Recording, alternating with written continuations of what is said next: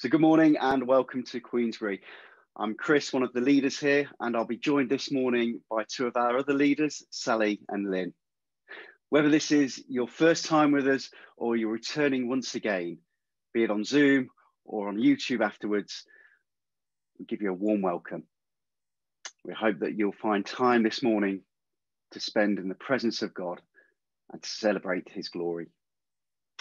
We're going to continue this week with our series of working hand in hand with God. And Pete will be sharing God's word with us from Joshua chapter 2, where we will discover that no one is beyond the reach of God's grace. So before we start, let's pray. Lord, let us not be a spectator or a bystander this morning. Lord, we pray that we will be an active participant as we seek to worship and praise you.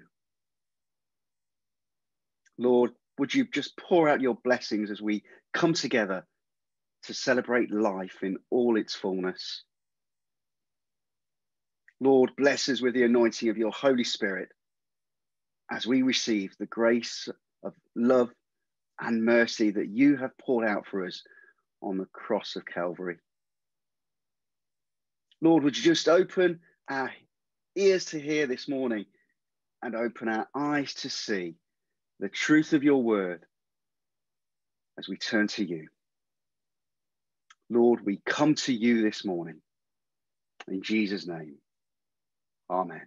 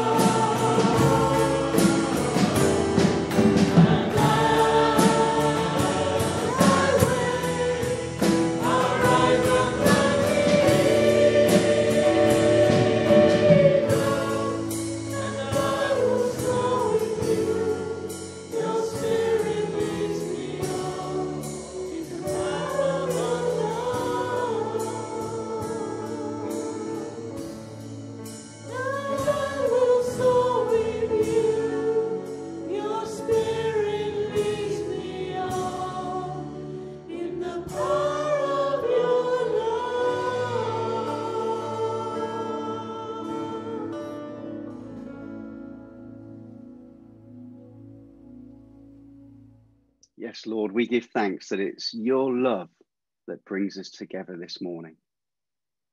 And would you just hold us close, surround us with your love,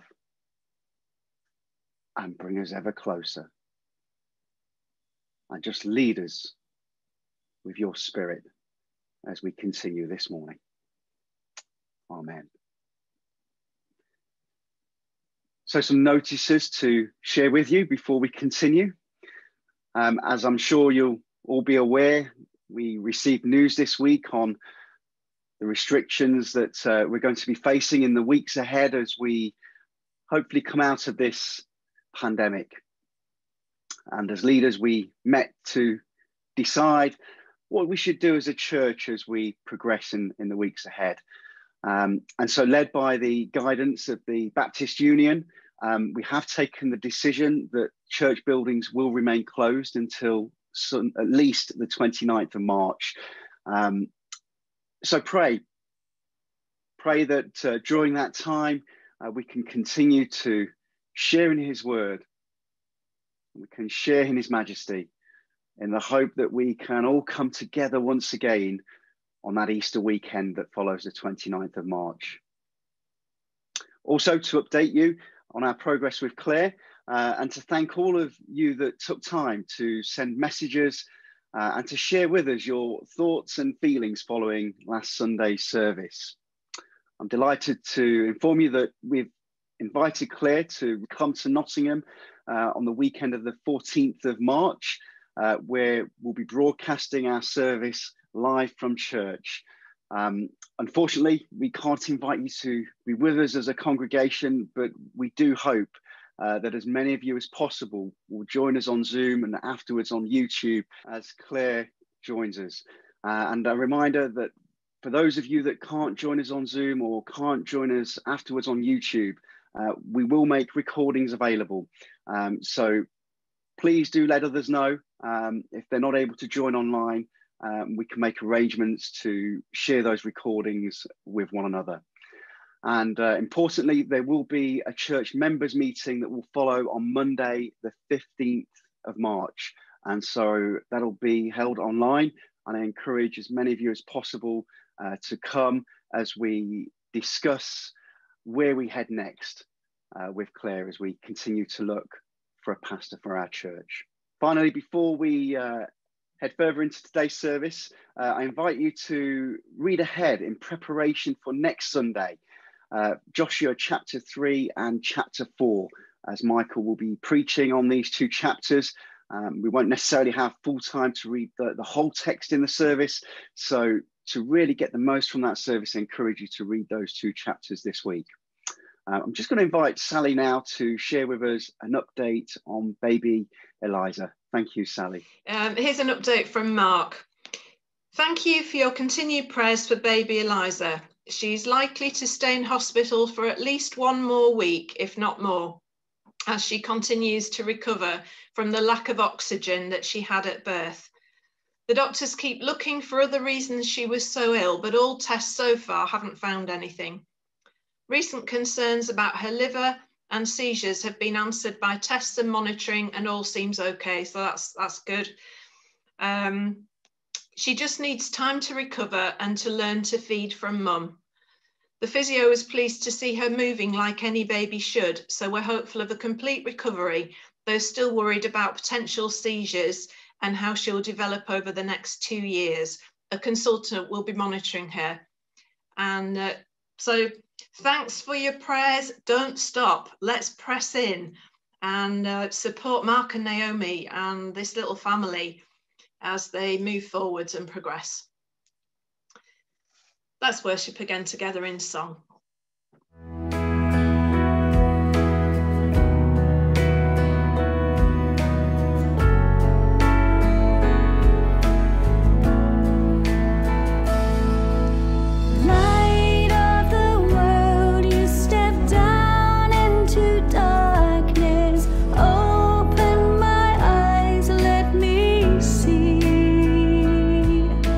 Beauty that made this heart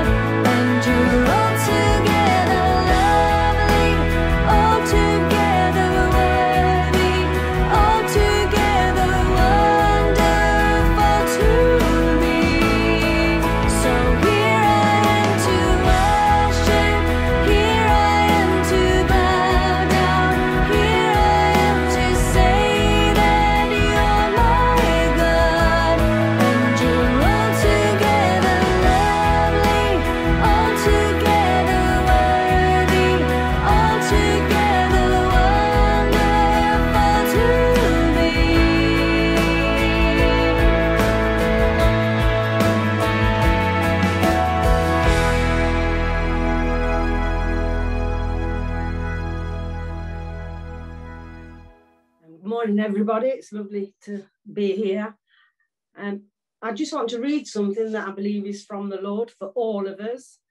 So just imagine that it's the Lord speaking to you. It may sound very different to how I sound, but just imagine this word is just for you. And it's titled, I Will Do the Impossible for You. The love I have for you is endless. It endures beyond the days of your life and finds its completion in eternity. My love has stepped out of heaven and stepped into your life. I will intensify your experience of my love as you seek more of me. Is there something in front of you that looks impossible? Are the hearts of others unyielding to me? Is your family surrounded by difficulty and stress? I will do the impossible for you, for my love will win the day. What seems to be hard, I will make easy for you. When it looks like everything has blocked your way and there is no one near to help you, I will make it easy for you. When it appears to you that you are always letting go and walking into more difficulty, I promise I will make it easy for you. Grace will always empower you to sacrifice your personal wishes as you worship in my presence. Strength replaces weakness. Grace floods into your impossibility, and I will make it easy for you. The burden you carry must be laid down as you take up my easy yoke and learn more of me. I will enrich your soul, inflame your heart, and give you a greater joy. Come into my sacred chamber, where every sacrifice becomes sweeter than honey, and every loss becomes gaining more of me. I will do the impossible for you you are the focus of my attention and the apple of my eye. I will love you into victory until what seems hard becomes the way of grace and glory. Song of Songs, chapter 8, verses 6 and 7. Place this fierce, unrelenting fire over your entire being. Rivers of pain and persecution will never extinguish this flame. Endless floods will be unable to quench this raging fire that burns within you. Everything will be consumed. It will stop at nothing as you yield everything to this furious fire until it won't even seem to you like a sacrifice anymore. Song of Songs describes God's love for us as an unquenchable fire. Imagine just standing in front of that fire and just throwing all the impossibilities into that fire, into the flame, and see all them impossibilities go up in flames. Then thank God that his yoke is easy and his burden is light. Lord, I thank you that your yoke is easy and your burden is light. And I pray for all of us, all my brothers and sisters in Christ, myself, for all of us in your church today, Lord. Those that aren't here, those that haven't been able to make the meeting. I pray today, Lord, that we will learn something new of you. I pray, Lord, that we will all have heart revelation of the impossibilities that you want to get rid of for us, Lord. I pray, Lord, that as the word is spoken today, your love will come cascading down into hearts, Lord. And I pray, Lord, where people just don't believe that you love them, that they will have heart revelation of just how much you love them, Lord. I pray, Lord, that love and passion arise in people's hearts today, Father. It don't matter how long we've been in church, Lord. We all need to encounter your love daily. And I pray, Lord, that's what will happen today. I pray, Lord, that your love will just set hearts ablaze today, Lord. We thank you, Lord, for what you've done. We thank you, Lord, for what you're going to do. And Lord, we thank you for how you've shown up in little Eliza's life, Lord. Continue your good work, Lord. And thank you, Lord, that you who begins a good work will bring it to completion. Lord, I pray for Eliza and her family, for Mark and Naomi, Lord, that they will be a family that will say, look what God has done.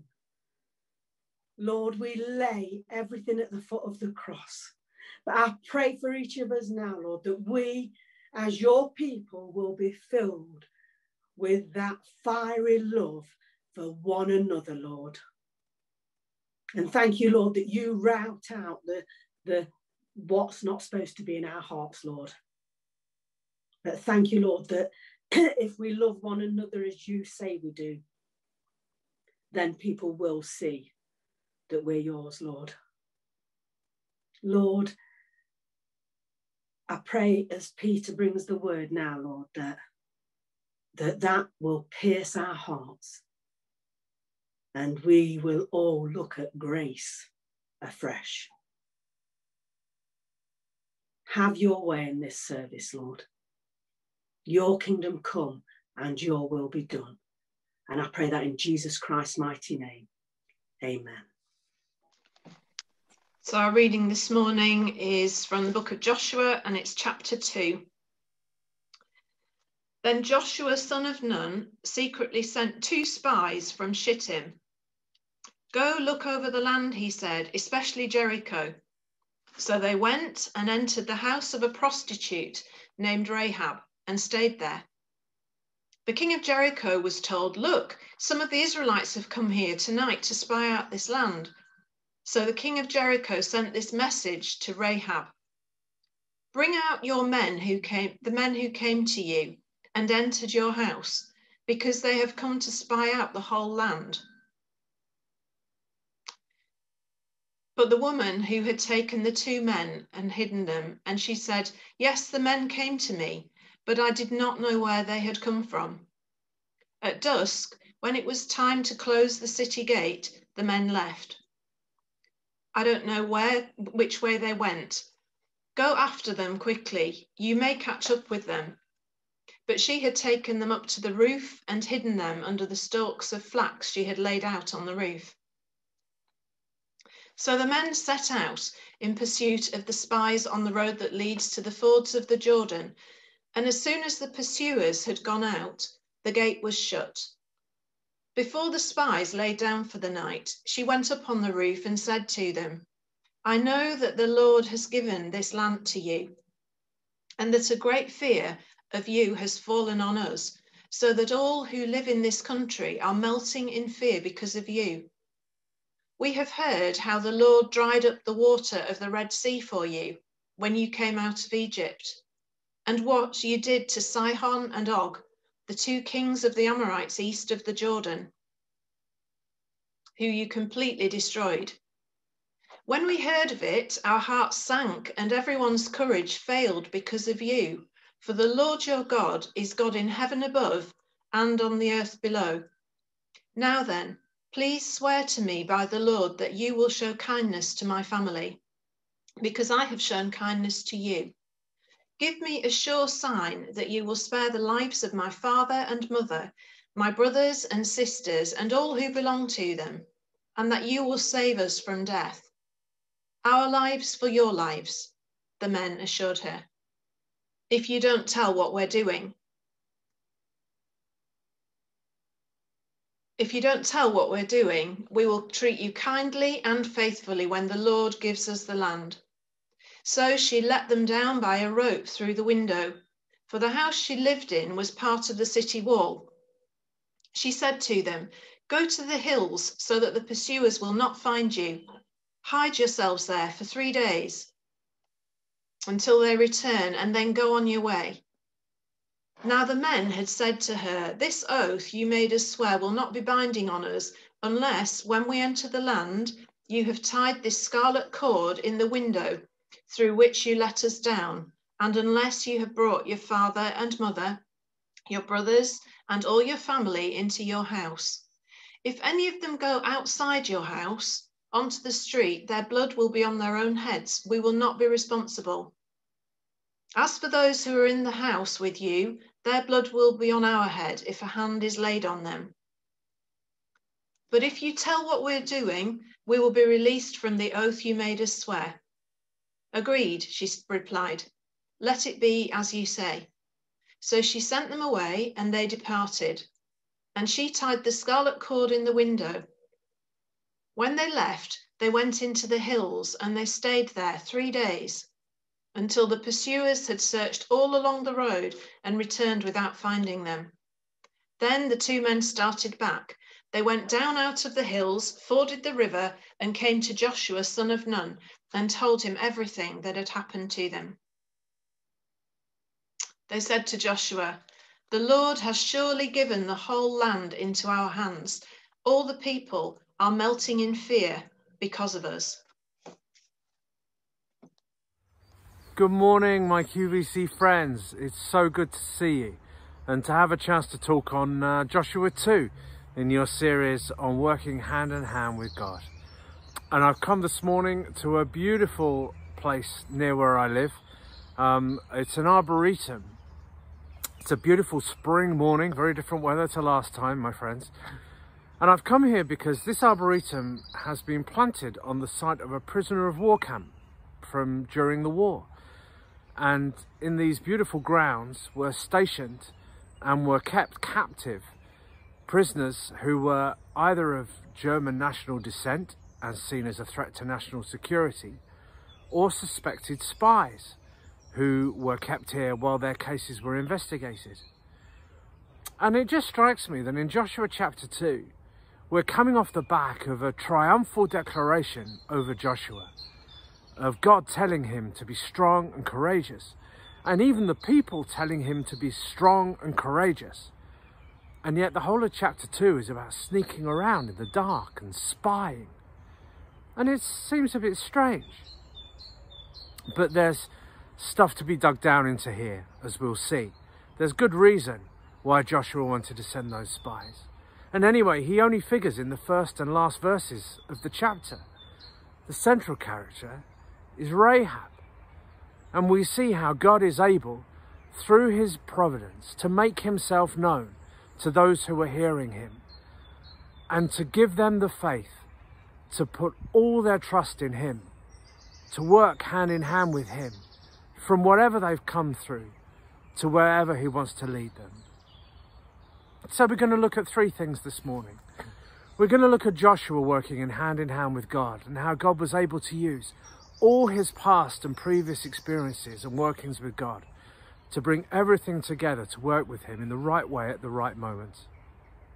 And we're going to look at Rahab and how her hearing stories of God's wondrous plan led her to be willing to put everything she had, all her trust, into him, that he could work hand in hand with her for her salvation, and ultimately even put her in the heritage line of Jesus himself.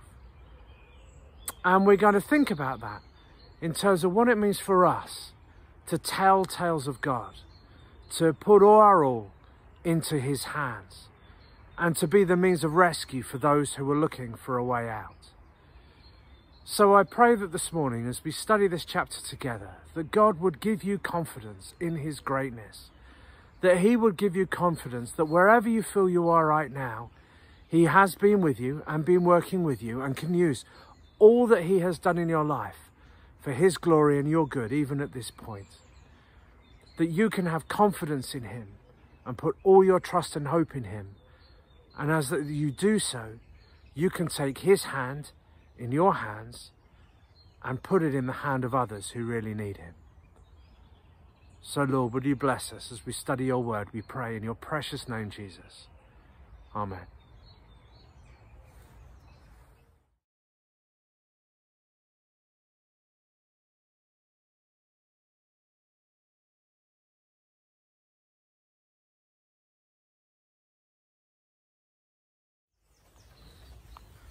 So all this spying.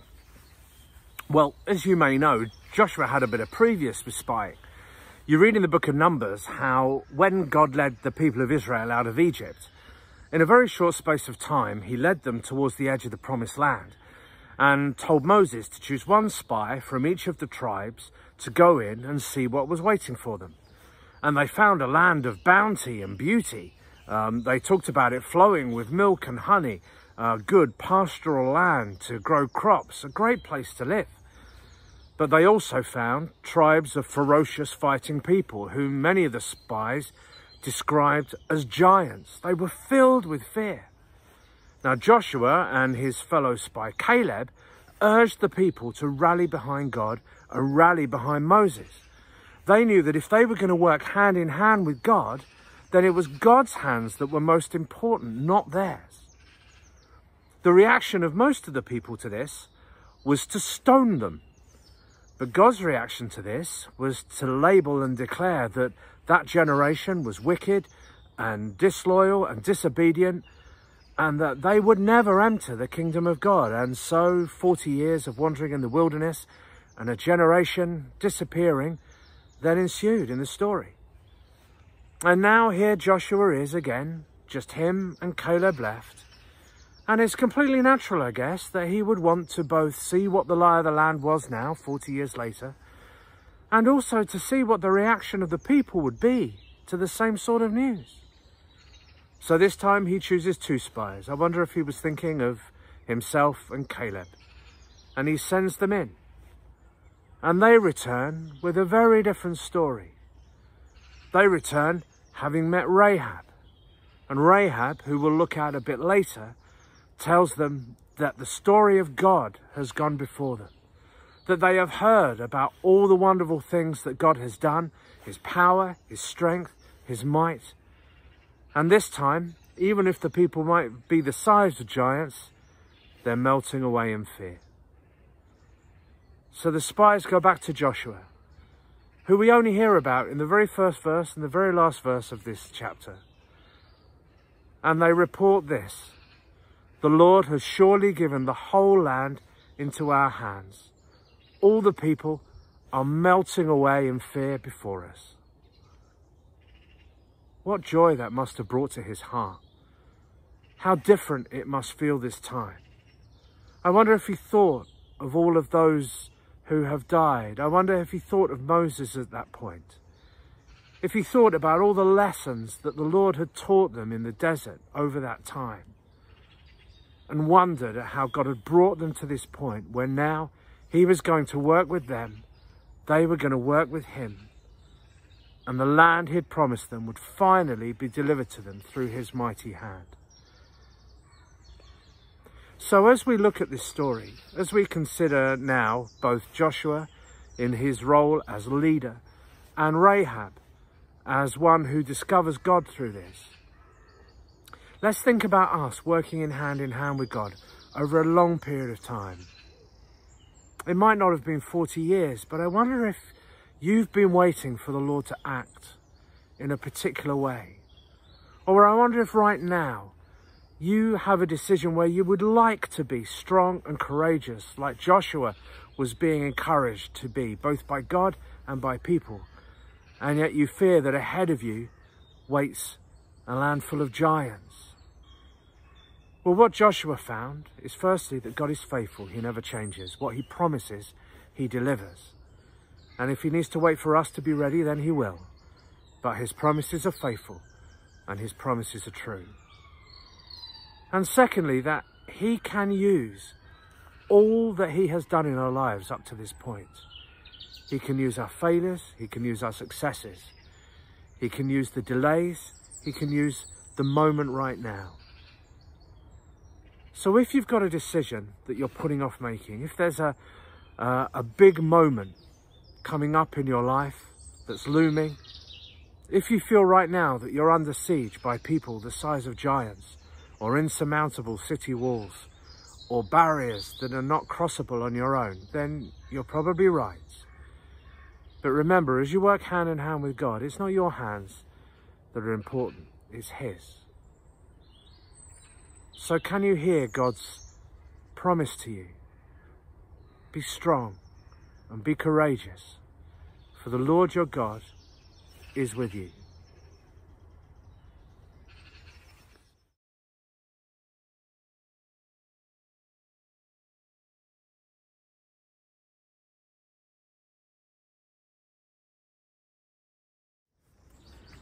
So if that's Joshua, then what about Rahab, who becomes the central character in this chapter that's named after Joshua? And she becomes an absolute legend in Hebrew history. She says 3 incredible things in her verses that make clear to us what faith she was putting in this God. We read in verse 8 that she says to the spies who have gone to her house, "I know that the Lord has given this land to you, and that a great fear of you has fallen on us, so that all who live in this country are melting in fear because of you." So here was a woman who got to see and hear tales from all sorts of visitors. It's no wonder really that if the spies wanted to find out what was really going on, they really wanted to know what the lie of the land was, what the mood music that was playing in Jericho at the time was, that they would go to Rahab's house, the brothel. This is where guards would be let down, where things would be said, where tales would be told. And perhaps as foreigners, they could not have so many questions asked after them. But Rahab has heard. She says that she knows that the Lord has given the land. And when she notices a chance maybe to get an escape, to get a way out, it is because of her knowledge of the Lord and who He is and what He's done. We know that because in verse 11, Rahab says, "When we heard, our hearts sank and everyone's courage failed because of you. For the Lord your God is God in heaven above and on the earth below." She has no doubt here that their God is God, and that if He has decided that Jericho is to be destroyed, then it will be destroyed. And she has no hope other than in the Lord God Himself. So when the spies come up with their plan with her, that she must agree to keep them safe at risk to her own life, that when she agrees to their plan for the scarlet cord, and she can only leave with her family, she has no doubts. "Agreed," she replied in verse 21, "let it be as you say." So she sent them away, and they departed, and she tied the scarlet cord in the window. Now this is an incredible act of faith. What Rahab is saying is stronger than the city walls, stronger than the army that would defend her, stronger than all the gods of her people, stronger than her community ties, stronger than her loyalty to her country, her friends, anyone other than her immediate family. She is going to throw her entire lot in with God, with what she has heard, with the tales that she has come to hear. Now the rest of Jericho are quaking in fear. That is the other reaction to what God is doing. It's just one of blind terror. Their hopes that their armies, their hands, will be enough. But Rahab is putting all her eggs in the basket of her faith in these spies, and through them in God Himself. And perhaps we need to see here that God will work hand in hand with us, but He works best when our hands are empty. So I think this asks us 2 questions. Firstly, as we seek to work with God and ask Him to work in our lives, are we able, like Rahab was, to throw our full lot in with Him? Do we have a pile of stuff? Are we relying also on our finances, on our friends, on our wisdom, on our education, on our job, on our pension pot, on our health, on our plans, on our wisdom? Some of those can be God-given. We're called to be good stewards of all of those things. But are we willing to relabel them as God's? Are we willing to put them all at his service and say, I know that the Lord is God, that I will put my faith in you, that I will agree with you, let it be as you say. And as we do so, God will take our empty hands in his magnificent cosmic hands, and who knows what he can unleash in us.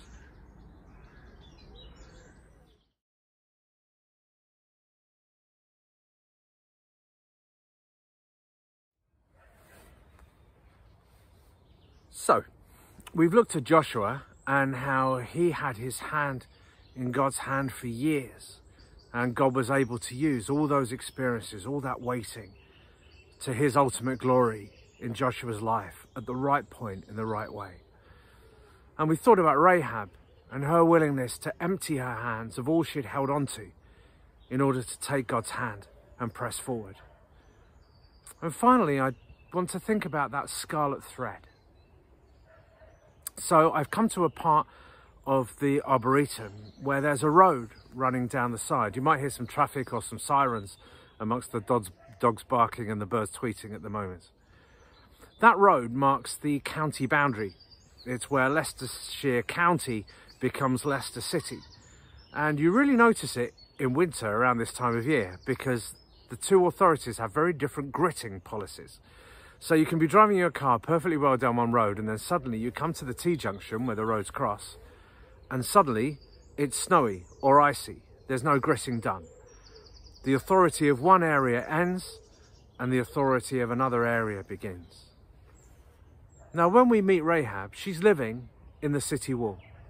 She's right on the edge. She's right on the edge of the city and its safety in human terms, and then that land that has been promised under God's terms to his people. And what she really needs is a way out. She needs a way of escape. She's heard of God. She's heard of what he's done. She believes in him. She's willing to put everything into him. And now she needs a means of escape. And that comes through the scarlet thread. And the scarlet thread is one of those beautiful things that runs right the way through Scripture. Where could you trace it back to? How about the blood that was shed when the skins were ripped off the animals and the clothes thrown onto Adam and Eve in their sin as they left the Garden of Eden? And then the blood of the lamb that's put on the doorposts of the people of Israel as the Spirit of God goes over Egypt, taking the life of the firstborn and leading to their freedom and being commemorated then in the Passover every year, that they remember what the Lord has done for them. And then a scarlet thread was woven into the high priest's garment over his heart for the garment that he wore whenever he prayed for the people of Israel. And there was a scarlet cord woven into the curtain that separated the people from God in the Holy of Holies, his presence in the temple, that then was ripped in two when the scarlet blood of Jesus was shed on the cross for all of us. And maybe that scarlet thread was then passed on to us by someone, through our parents, through friends, through family, through creation, through God's amazing plan to rescue each one of us. Each one of us has been handed a scarlet thread of salvation that guarantees our redemption, our safety, our ownership, our belonging to him, our means of rescue. That same means of rescue that came to Rahab. Perhaps in your Bible at the bottom there's a footnote saying that prostitute can also be translated as publican or housekeeper. Well, that's not really credible or tenable. The reason that that's there is because at one point translations found it so hard to believe that a prostitute could be honoured in the way that Rahab was, accepted in the way that she was, even in the genealogy, even in the heritage of Jesus himself, They had to find a way that she was more acceptable. Yet what made her acceptable was her willingness to put her faith in God and to take the offer that he gave her of that scarlet cord. So I ask you this week, would you accept anyone that God was rescuing? When we all get back, when we're able to sit next to each other, when we're able to meet as a community, our job is to make sure that we lovingly accept and disciple and journey with anyone that has managed to grab God's rescue. It's our job to offer that scarlet cord to them through any kind of seeker events or alpha or our conversations, our telling of the amazing things that God has done, just like Rahab had heard the amazing things God has done. So I wonder if this week, pick a day when you are going to see people, if you don't get out the house much. Perhaps a day you go shopping, or you get to go for a walk where you know you'll meet other dog walkers or other people. It's a crazy idea, but could you wear something scarlet? Could you wear a scarlet necklace or a scarlet thread around your wrist? Something that might draw a comment or a question, or just give a reminder for you that everybody you meet needs God. Everybody you meet is included in Jesus' wonderful rescue plan. If someone notices what you're wearing, perhaps you could pray they would before you go out. Then you can maybe share why you're wearing it. It's a reminder that God wants everybody to know him, and there is a means by which they can. If no one speaks to you, then perhaps it will just remind you to pray for the people you walk past, perhaps the people you would normally not notice, and pray for a heart that accepts all those that God chooses to include in his kingdom, in his rescue. So I pray for you, church. I pray for you, my friends, that as you go through this week, you may again recommit to working hand in hand with God, that you may offer to him and surrender him all that he has done in your life up to this point, and ask him to use it for his glory right now. That you might again be willing to put all that you have at his service and re-surrender to him as Christ your Lord. And that you might be willing to be the means by which others hear that point of rescue. That you might know that he will work hand in hand with you to build his kingdom and to work his purposes, because his hands are mighty and he chooses to take our hands in his. In Jesus' name, amen. We're going to respond to what we've just heard there with the worship song, This is Amazing Grace. I make no apologies that we're going to spend a full 7 minutes as we sit in the presence of God and we sing this song.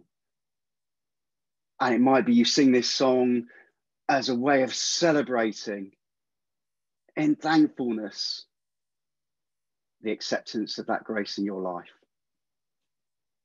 Or it might be you want to just sit quietly and pray that you would share that grace that you've acknowledged with somebody else. Or perhaps for you, you're yet to take that step of accepting that grace, and maybe you recognize there's things in your life that you perceive as getting in the way of accepting that grace. And as we've just heard, nothing gets in the way. That grace is free for all. Let's join together as we sing, This is Amazing Grace.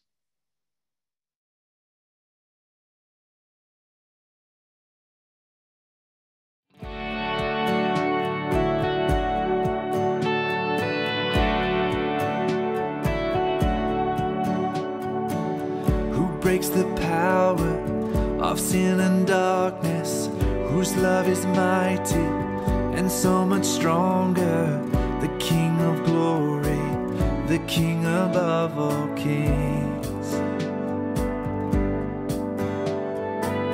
who shakes the whole earth with holy thunder, who leaves us breathless in awe and wonder, the King of glory, the King above all kings.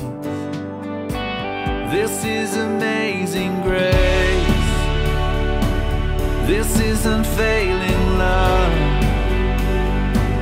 that you would take my place, that you would bear my cross, you would lay down your life,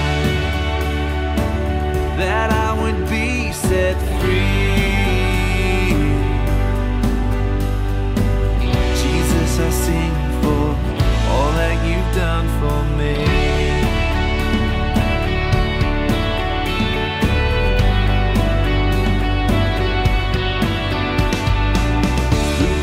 Chaos back into order, who makes the orphan a son and daughter, the King of glory, the King above all kings,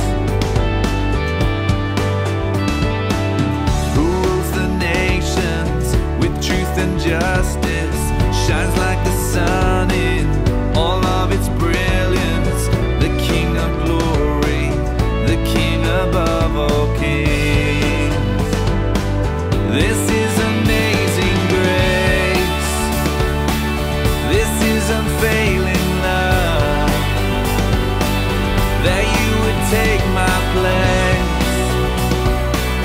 that you would bear my cross, you would lay down your life, that I would be set free.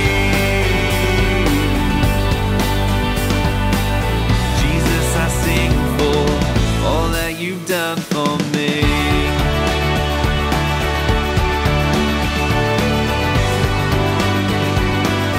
Worthy is the Lamb who was slain, worthy is the King who conquered the grave. Worthy is the Lamb who was slain, worthy is the King who conquered the grave. Worthy is the Lamb who was slain, worthy is the King who conquered the grave. Worthy is the Lamb who was slain, worthy, worthy, worthy. This is amazing grace, this is unfailing love, that you would take my place, that you would bear my cross, you would lay down your life, that I would be set free. Jesus, I sing for all that you've done for me.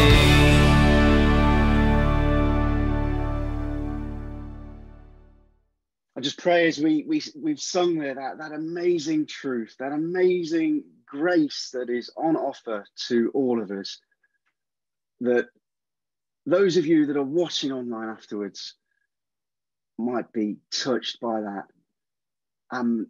If you've not yet accepted that you'll be called to just pick up a phone, to drop us an email at hello@QBC to know more, because we'd be delighted to share more of that truth with you. I invite you all to join us again next week, when Michael will be continuing our series of working hand in hand with God, and will be bringing us the word from Joshua chapter 3 and chapter 4, where we will learn that God wants us to bear witness to his work. A reminder that if you have the opportunity, please do read those chapters in advance of next weekend. So today we discovered something of the amazing grace that is on offer to every single one of us. There's an expression that to err is human, but to forgive is divine. So maybe you're watching this and you think you're beyond this amazing gift that's on offer. If this is you, as I've said before, I invite you to come and join us again to learn and discover more. The Bible is full of stories of people that have lost their way. And let me reassure you, we all have moments when trusting God is hard. We've all fallen down. We've all fallen short. But what sets our faith apart from all of the faiths is that assurance that when we fall, when we stumble, we can reach out our hands and let God pick us back up again. Those never tiring hands of forgiveness. So as you head into the week ahead, when doubt starts to creep in, when your faith stutters or grows weak, don't be disheartened. Many great men and women of faith before us have experienced much worse and fallen much further. Trust in Jesus this week to do what he was sent and came to do, to forgive, to restore, and to strengthen us in all we do. Know that Christ is good and wants good things for us all, no matter where we find ourselves. It all starts with that step of faith. Jesus replied, "Truly I tell you, if you have faith and do not doubt, not only can you do what was done to the fig tree, but also you can say to this mountain, go throw yourself into the sea, and it will be done. If you believe, you will receive whatever you ask for in prayer." And these are the words of our Saviour and grace, Jesus Christ. Ask, believe, and trust in him. In Jesus' name, amen.